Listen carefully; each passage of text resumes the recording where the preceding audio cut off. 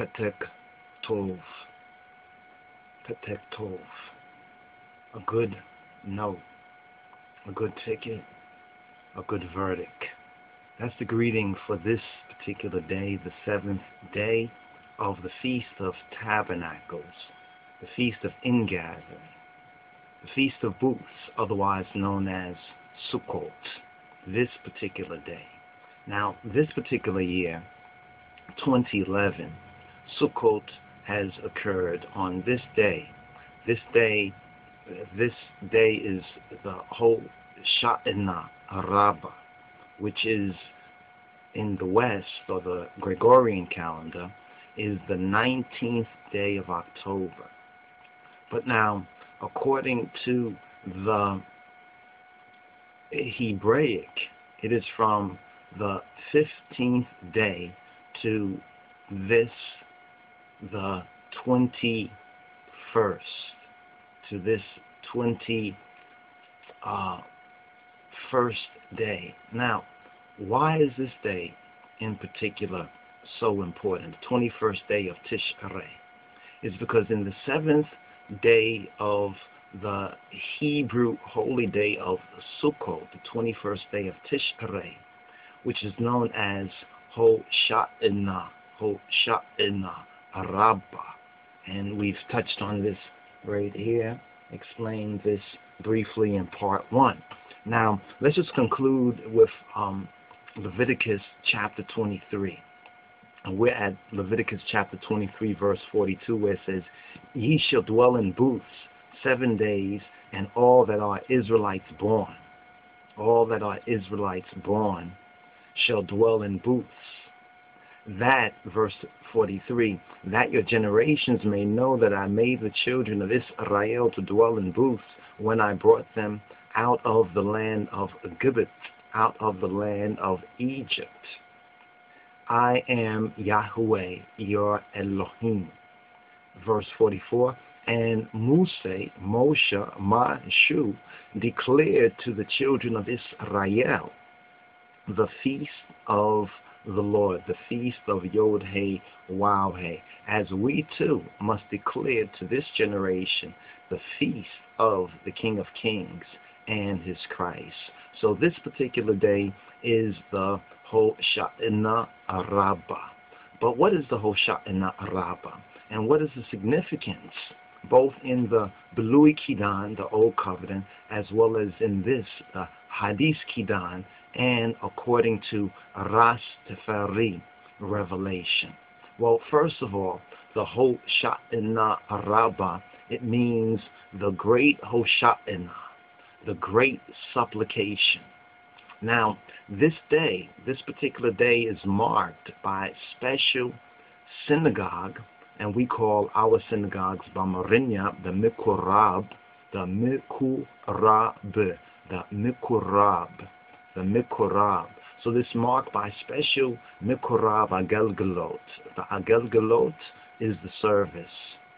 The Hoshana Rabbah, in which 7 circuits are made by the Mitmenan, by the faithful, by the worshippers, with their lulav and etrog.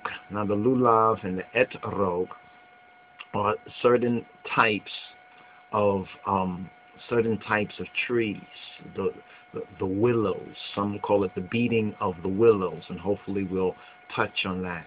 While the congregation, while the rest of the machaber or the society or the association, but we say the congregation in English, and Bamarinya, the machaber, that is the word that translates also as society, recites what is known as the Hoshanot. Now, the Hoshanot are special supplications. Now, we as Ethiopian Hebrews also have our special supplications, and hopefully you have your pen and your paper, my brothers and sisters, and especially the disciples. Take this down.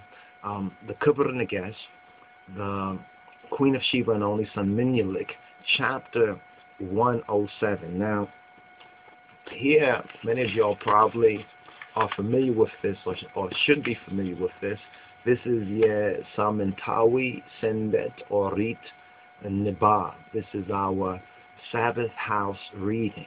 This contains our Sabbath house readings. Now, one particular brother, I think it's Iconic Music, made a comment about the past Sabbath reading, and I believe that they were reading the first sabbatical reading, and that won't occur until the Simchat Torah, or Orit Desita, Orit Desita, the joy of the Torah, and this occurs within the next couple of days.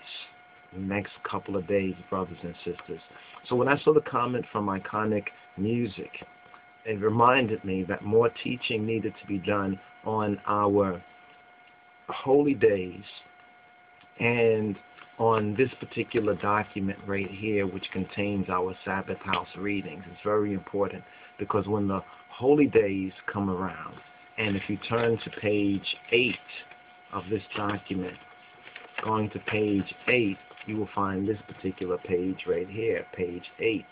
And on page 8 it says additional parashiot for holidays, for the holy days. And the parashiot is the Hebraic plural of parasha. Parasha means portion. Now, we either say minbab or nibab, which means reading, or for portion we can say kufal, the Sabbath kufal, and the kufal as in kufale, kufale. Kufale also could apply, but is speaking to multiple, in that sense, divisions or portions, as the Book of Jubilees is known as the Metafe Kufale, the Ethiopic Book of Jubilees. Now, if you look at this, there's 4 columns. There is the Parashat, which is the reading. There's the Torah, the first column or the second column down. And then the third is the Haftarah, or the prophetical, the Nabiyah, prophetical readings. And the last is the Burt, or the Beret Hadasha, the Beret Hadasha. And the Beret Hadasha is the New Covenant, or the Adis Kidan. Now, if you look at it, it begins with Rosh Hashanah. Now, Hashanah and Hoshana, or Hosha'inah, more correctly, Hosha'inah, are not cognates of one another. So some, from an English perspective, may see or imagine a similarity. Rosh Hashanah, the word Hashanah, and Hosha'inah are liu, are different. They are not temasasai. They're not similar or the same. So just a point needs to be made about that. Now, it says Rosh Hashanah, day 1, day 2, the Shabbat Shuvah, then Yom Kippur, the Shacharit, and the Mincha, the evening, the morning and the evening worship. Then it's Sukkot. We have Sukkot 1, 2, then Sukkot Chaim, 1, 2, 3, 4. Then we have the Sukkot Shabbat, the Sukkot Shabbat, which would have been appropriate for the past Shabbat as well. Then there's additional Sukkot Shabbat as well. Now, more traditionally, this time, these 2 days right now, this particular day, seeing that this is the 7th day. And if we look into the scripture, it says that this feast would be a feast to Yahweh for 7 days. For 7 days. And it says on the 1st shall be a Shabbat, a Sabbath. And on the 8th, and this is the Shemini Atzeret, which is really for tomorrow. And so we thought it was important, and hopefully we'll be able to upload these particular teachings on the Hosha'inah Araba, which is this particular day. And brothers and sisters, this means that we're not beginning off the Torah portions from the beginning. This is what we will do on the Simchat Torah, the Simchat Torah. And the Simchat Torah, if you continue to look at this, you'll see there is 3 more. There's the Hoshana, Hoshanah Rabbah, and we're now on page 9 of the Sabbath House readings. So this is what we said we needed to teach. What is the order and what is the process or procedures for us when holy days, and also we have to learn how to calculate the holy days. Remember, the holy days and Yahweh's clock and even his calendar is the heavens. And this is from the very beginning. He points out the heavens for signs and seasons and days and years. So it's important. Now, we live in a society or a Gentile or system that is as different than our Hebrew way of life as day is from night. So it'd be challenging at first, because the first thing one has to do is to first of all learn. And this is why we try to be patient and diligent and even go into some detailed matters, because it might not make full sense at first or put it into the proper perspective. But as we begin to do, and I give thanks for you brothers and sisters who are studying with us and also studying, taking personal responsibility and studying on your own. Now, although this is a particular holy time that if we were more versed and knowledgeable, we could really experience it more fully. Right now we are scattered, we are separated, and we're not, even with Sukkot, we hadn't had the opportunity to build Sukkot. But see, some of these pilgrim festivals and feasts take place in the land, take place in our African Zion and in the New Jerusalem. They take place in the land. And the word also points that out as well. So for us, especially in the diaspora, it's important to remember as remembering the Sabbath and keeping it holy, remembering not just the weekly Sabbaths, but the annual Sabbaths. And these holy days comprise our annual Sabbaths. So now when you look on page 9 of our Sabbath House readings, you'll find the Hoshana Rabbah, the Shemini Atzeret, and the Simchat Torah. Now, this today is the Hoshana Rabbah today, which in the West in 2011 would be October 19th. So since it's lunar in different years, it will, as you say, fall or occur at different times. So these are like movable feasts. These are movable feasts. So although it's the 19th now, it might not be the 19th in the Western sense for many years. However, in the Hebraic sense, and according to the Kal Kidan, according to the word of promise, the word of covenant, according to the covenant, it is always begins on the 15th of that lunar month. So the reflected light of the moon helps to guide us in our holy days. Now, there's a point to be made about the Ethiopic days and certain Ethiopic holidays as well from the, solar perspective. But the calendar is a luni-solar. Now, it's important to check this out. But we didn't give a teaching. We really didn't give a full teaching. We plan on updating this. We wanted to go through the actual process and even learn and grow as we teach, not just to write up something that we didn't know by not experiencing it, but actually going through and experiencing it. And those of you and y'all who are also seeking to do the same, you know that much one learns. This is where really true gnosis comes from, is from that experience. You understand that inner experience, also reflective of certain outer experiences, but chiefly it's that inner sense, in the inner sense. So this particular day is the Hoshana Rabbah, Hoshana Araba. Now, the Hoshana Araba.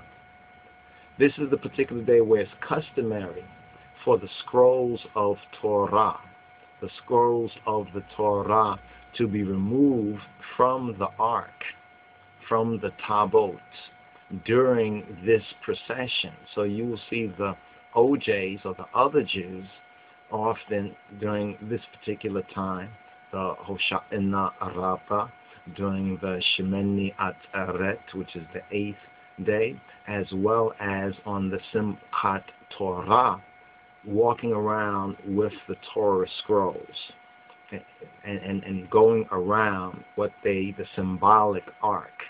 Now we know that we as Ethiopian Hebrews have possession of the true ark, the Ark of the Covenant. And this is significant, especially with this particular holy day, the Hoshana Rabbah. Now, this particular book right here, and this is our published copy that's now available. So if one wants to get a hard copy, go to www.lojsociety.org/books. In this page, chapter, let's get to chapters 107. Pages, there's a beautiful Talmud, Ethiopic Talmud, Talmudic teaching here on page 209 of our particular copy, but it is chapter 107 concerning his entrance, concerning the Moshiach's entrance into Jerusalem in glory. Now, if you recall, Christ rode on a donkey when he entered into Jerusalem. And when he rode on this donkey, entered into Jerusalem, the people cried out, Hosha'na, Hosha'na, Son of David. Now, it's important to study this particular chapter, and hopefully we're going to touch on chapter 107. Now, see, for us, the KEBRA NAGAST and certain other selected books, even Macy's works, more as exegesis or commentaries, but this particular book, the KEBRA NAGAST, in the translation of Queen of Sheba and only son Menelik, is for us our Ethiopic Talmud. And Talmud is a Hebraic word that basically translates to Timheret for us, and Timheret is teaching. Basically, it means teaching. These are other teachings that help us to understand the Word, to understand the Bible. And this particular chapter, chapter 107, concerning Christ's entrance into Jerusalem in glory, where he rode upon the donkey, and the people cried out, Hosha'na, Hosha'na. And the other Jews were very, very upset and displeased by it. Is very important and it's very interesting. So stay tuned when we touch on the Hosha'na Rabbah of Christianity, or the manifestation of our black Lord and Savior Jesus Christ, where he rode on the donkey into Jerusalem. But this is all connected. So if you're in the New Testament and you read that, you might not understand the full context of it unless you go to the Old. The Old provides the foundation. Even our Lord and Savior himself said to, I think, the Sadducees and others, that you do err, not knowing the Scriptures, nor the power of God. So to know the power of God, one must know the Scripture. The knowledge of the Scripture is prerequisite to even knowing the true God and Father of our Lord and Savior, Jesus Christ. Because even the Moshiach, Yehoshua, himself said so. So he is our Rebbe. He is our Rabbi. He is our great one. Now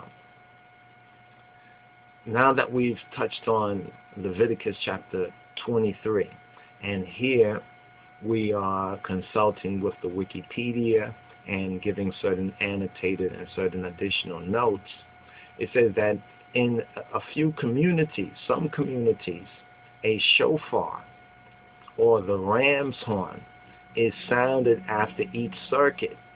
So in our gathering with the Ark of the Covenant, And remember, every Ethiopian, true indigenous Ethiopian Beta Christian, has an ark. And we, my brothers and sisters, and our communities as well, must also build symbolic arks. But first, we need to study and show ourselves approved so we know exactly what we're doing, and not just to follow the different imaginations of the Gentiles, but to learn as true Jews, as black Jews, as black Hebrews, as the once lost but now found Beta Israel. So the Torah scrolls are taken out. Now what's very interesting about this, and I don't know if I have this book over here. Let's see if it's...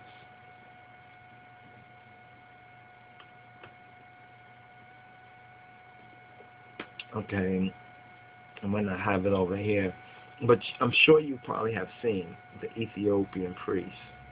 And the Ethiopian priest with the scriptures or with something on their head, similar to something like this, but much bigger. You've seen that before, right? Where they are going in procession, you see? Where they are going in procession, but the book is much bigger than this particular book, the large book. That is like the scrolls. That's what they're carrying on their head. That's the indigenous Hebraicism, the indigenous African and Ethiopic Hebraicism. And this occurs on this particular day. And this particular day, my brothers and sisters, is the day that is known as the Hoshana Araba, the Hoshana Araba, or the great day. So the scrolls, and they have these large books, and you see them with it covered up, almost looking like, well, you can't tell what it is, but you can tell it's a square, something that is square, and they have the shawl over their heads, and they're coming out in procession. That is what we are to do for this particular day and other days similar to and liken unto it, my brothers and sisters. Now, the other Jews do it in their way, but from the Ethiopic, we learn the original and the indigenous. So this is a key for us. Now, there are seven circuits. They make 7 circuits now around the Ark of the Covenant. It says that this day is marked by a special synagogue service. And for us as Christian, we'll say a special Beta Christian. But for us in this time of revelation, a special Beta Rastafari service, the Hoshana Rabbah, in which 7 circuits are made by the worshippers with their lulav and etrog, with different type of trees, while the congregation, they recite the Ha-Shanot. Now, it's important because in this, there are some interesting quotes in chapter 107 concerning his entrance, the Moshiach's entrance into Jerusalem. And this is what would be said. This is what would be, for example, let me give you a sample of this, because many times when I'm learning about these things, I like to go into as much of the detail to at least become familiarized with what is in or what is about a certain matter. This might make I somewhat long-winded, but it helps, as they say, in the long run and sometimes even in the short run.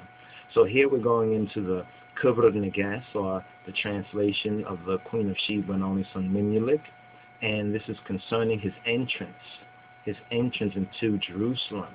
And there's a note as well for the Hoshana Rabbah that prayers, even by the other Jews and by true Hebrews, are made that are messianic. Prayers for the Messiah's return or the Messiah's entrance. and there's a key connection to it. Now, in 107, it says concerning his entrance into Jerusalem in glory, it says, and the prophets, this is what the Haftarah, we have Haftarah, and the Ethiopic also has the Haftarah when it mentions the prophets, the Nabiyat, the Navim, and the prophets have prophesied concerning his glorious entry into Jerusalem. And Isaiah, Yeshayahu, the prophet, said, shine thou, Jerusalem. Thy light hath come, and the glory of God, of Elohim, Baruch Hu, hath risen upon thee. Then he gives a subscription, a footnote, LX, which is 60, Isaiah 60 and 1.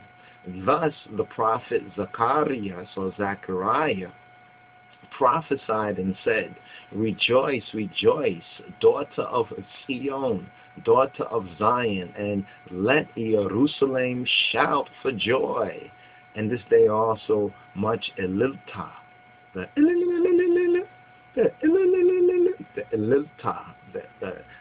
elilta, the lifting up, the exaltation would be heard. And now this quote from Zechariah is from Zechariah 9, chapter 9, verse 9. Thus David prophesied and said, out of the mouth of children and babes, or babes and suckling, if you please, thou hast prepared praise because of the enemy, so that thou mightest overthrow the enemy and the avenger. And this quote is from Psalm 8 and 2. Psalm 8 and 2.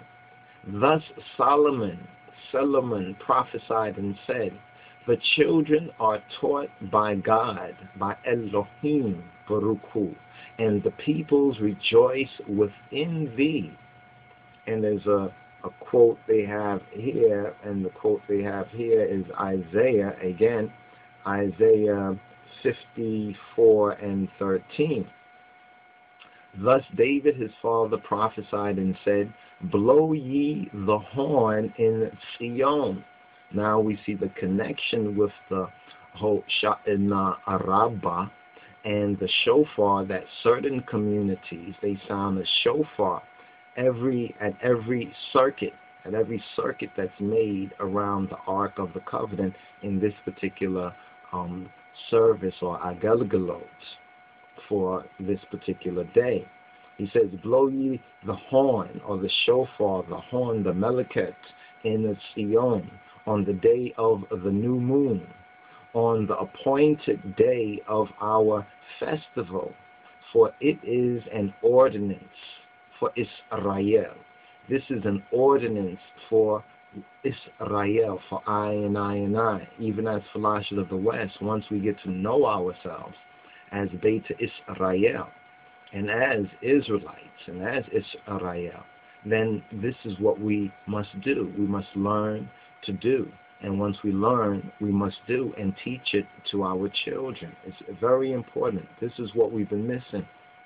Thus, Ezra, or Isra, the scribe, prophesied and said, get ye out, make a festival in gladness.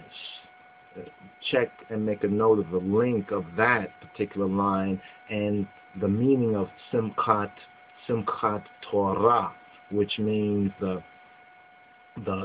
feast or the rejoicing of the Lord, the rejoicing of the Torah. So here Isra says, get ye out, make ye a festival in gladness, and say to the daughter of Zion, rejoice thou, behold thy king hath come, behold thy king, even the King of Kings, Kedamawi Haile Selassie, hath come. And in the next part of this, we have a very interesting collage and a couple of pictures. We didn't see this until very recently with His Imperial Majesty. Also, like the Christ figure riding on like a donkey, and when we put that next to the pictures of Yeshua, some of the pictures of Jesus Christ, or at least the interpretations of Jesus Christ, both from the Ethiopic and from the Coptic. You'll see it in the next part of this particular series. That's what we're going to get into, the other aspect of this. It's a very other aspect, and it's important. Our Ethiopic Talmud and the KEBRA NAGAST, or the Queen of Sheba and only son Menelik, when we now understand our holy days, and we understand the Sabbaths, the weekly Sabbaths, the annual Sabbaths, and the order of it, and the meaning of it, then when we start to read the KEBRA NAGAST, the Queen of Sheba and only son Menelik, it starts to make perfect sense from an Hebraic perspective, because this is the Hebrew establishment in Ethiopia. This is holy Ethiopia. This is the part of Ethiopia that concerns I and I, because we and them are one. But not all Ethiopians. There's many careless Ethiopians. And the word even says that the careless Ethiopians will be slain by our father's sword. Even though they may have said amen, they did not do what would be true to their amen. But we'll touch on that last. We digress a little bit. But let's go forward to thus Isaiah the prophet, Yeshayahu, Isaiah the Nabi. He prophesied and said, "Rejoice thou, Jerusalem, rejoice thou. Behold, thy king hath come riding upon an ass, riding upon a donkey. His reward is with him, and his work is before his face." And his work is before his face. This is a quote from Isaiah. This is Isaiah 62:11. Thus David the prophet prophesied and said, "Blessed is he that cometh in the name of the Lord, in the name of Adonai, in the name of Yahweh, Baruch. Blessed be he." And this is a quote from CXVIII, or 118:26.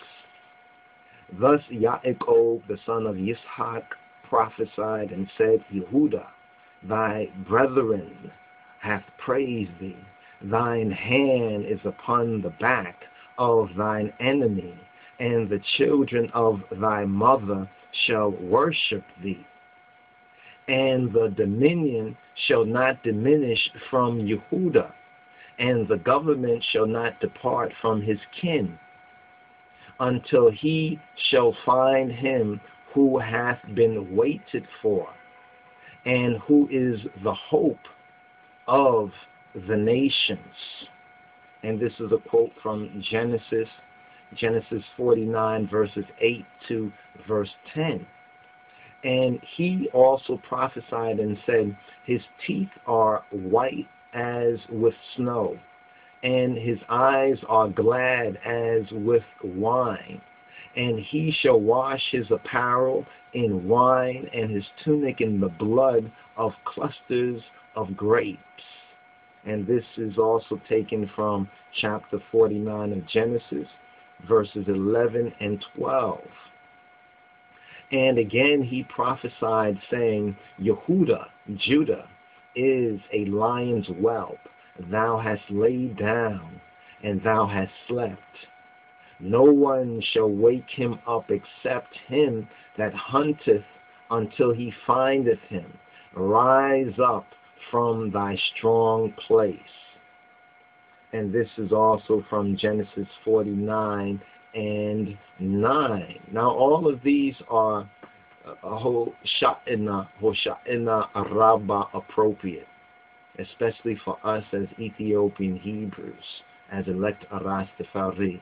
These are very appropriate for this particular time. Now, one thing we did not make mention is that this particular day, or the services for this particular day usually have a morning service, but as we're moving more towards the evening, because the next part of this that we want to touch on is the Shemini Atzeret. So the Shemini Atzeret, as well as the Simchat Torah. So it's like some count it as the 7th day, the Hoshana Rabbah, the 8th day, the Shemini Atzeret, and some say the 9th day, which will be the Simchat Torah. This is how some look at it, as these extended periods, and we can find biblical justification for that. There's good biblical justification, but the Simchat Torah is when we begin, where we would read the last or the 54th reading, as well as the first reading from Genesis or Bereshit or Bereshit, you understand, or Bemedjumeria, Bamarinya. But let's just go on with this just a little bit more, my brothers and sisters, because some of these quotes are what would be sung, what would be appropriate to be sung in congregational worship, what would be appropriate to be said while making circuits around the ark and rejoicing on this particular Hoshana Rabbah, because this is the overstanding of it. And again, Yaakov blessed his son Judah, and said to him, there is a king who shall go forth from thee, and shall wash his apparel in wine, and glorious is the place of rest of the beloved. And now here's where the KEBRA NAGAST, the Queen of Sheba and only son Menelik, is very vital and is very important for us, because here now it's going to explain that now by, quote, beloved, Christos or Christ, the Moshiach, is meant, and by Messiah, Christ is meant. So even here in chapter 107 of the Queen of Sheba and only son Menelik, or the glory of the kings, known Ethiopically as the KEBRA NAGAST, is explaining that beloved means Christ, and by Messiah, which is the Hebraic, Christos, which is the Greco or the Greek, is meant. And Jesus or Jesus, Yeshua, Yehoshua, meaneth Savior of the people, the Savior of the people. Now, the prophets and the Biyat mention Christ under a secret name, and they call him the Beloved. They call him the Beloved. This is very much key. And Isaiah, Yeshayahu spake concerning his ascension in his prophecy, saying, quote, on that day the Beloved shall come down from heaven, from the Shemayim, the Samayat, and shall choose for himself 12 apostles. Now, some think that this is a misquotation, the editor Wallace Budge, but we'll prove that it's not a misquotation when you put it into its proper Ethiopic context. But it says, and again he said, quote, I have seen the ascension of the beloved Son to the 7th heaven, and the angels and the archangels receiving him, or Kabbalah is to receive, receiving him, he being very much higher than they. And David said, the beloved is like the son of the unicorn. And some say the quote is 22, Psalm 22 and 20 is the quote. And again he said, thine and thine only one from the horns of the unicorn. And this is Psalm 22 and 20 and 21. And again he said, let my horn be exalted like that of the unicorn. And this is from Psalm 90, 92, and 10. Now, horns meaneth the kingdoms of the world, and unicorn meaneth he who is over his kingdom, whom no one can resist. For he is the governor of kings. He is the governor of kings. He destroyeth whom he will, and he setteth up whom he will. Even as David or David saith, I will make thee to rejoice more than those who are mighty through their horns.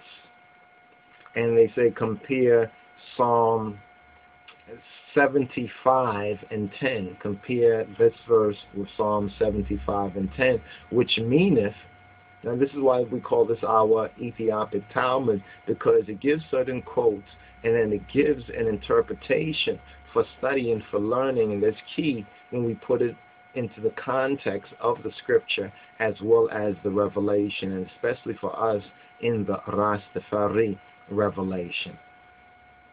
Now it says this particular verse, as David, even as Dawid saith, I will make thee to rejoice more than those who are mighty through their horns, which meaneth, quote, thou art nobler than the noble kings, and thou dost rejoice. So see, the same idea of the simchat, the desita, the same idea of rejoicing is connected and is key. Now the beginning of this aspect, as we are into the culmination, this is now the culmination of the Feast of Tabernacles. Now the Feast of Tabernacles is very important because it's the Feast of Ingathering. It's actually the feast of those who will come out of Babylon, will be coming out to the Feast of Tabernacles and to live in the Promised Land even 7 years in a tabernacle mentality. You see, when the Bible talks about, and he dwelt amongst us, the connection there is also tabernacles. So we have to really become wise, as it says, wise to salvation. In other words, not just to get the exoteric, but to get the esoteric and to study it and to see how it applies in a high density or high definition. You know, HD as is a high definition, and 3D, to see the word and the reality in its three-dimensional, its triune dimensionality. Now, in Habakkuk, or in Bakum, or Habakkuk, prophesied saying, horns are in his hands. Horns are in his hands. Habakkuk, or in Bakum, chapter 3, verse 4. Now many have asked, and we've sought to address it briefly elsewhere, what does this symbol of his majesty mean? If you go to Habakkuk chapter 3, verse 4, you will see that it says that horns are in his hands. You see, the Trinity hands of his majesty is very significant. One signification or signification of it that we will reveal here is concerning what is said in Habakkuk. Habakkuk prophesied saying, horns are in his hands, and he hath placed the beloved in the strength of his power, of Hailu, of his power, which meaneth the palms of the hand, wherein the life of all is held, of the holder of the dominion of kings, are pierced with nails, which Christ, Christos, the beloved, our black Lord and Savior, the Moshiach, hath endured in the strength of his might. End quote. Now this is a very, very important connection and chapter with the Hoshana Rabbah, this particular day, which is the culmination of Sukkot, the culmination of tabernacles, the culmination of ingathering. So, my brothers and sisters, there's much more that's connected with this.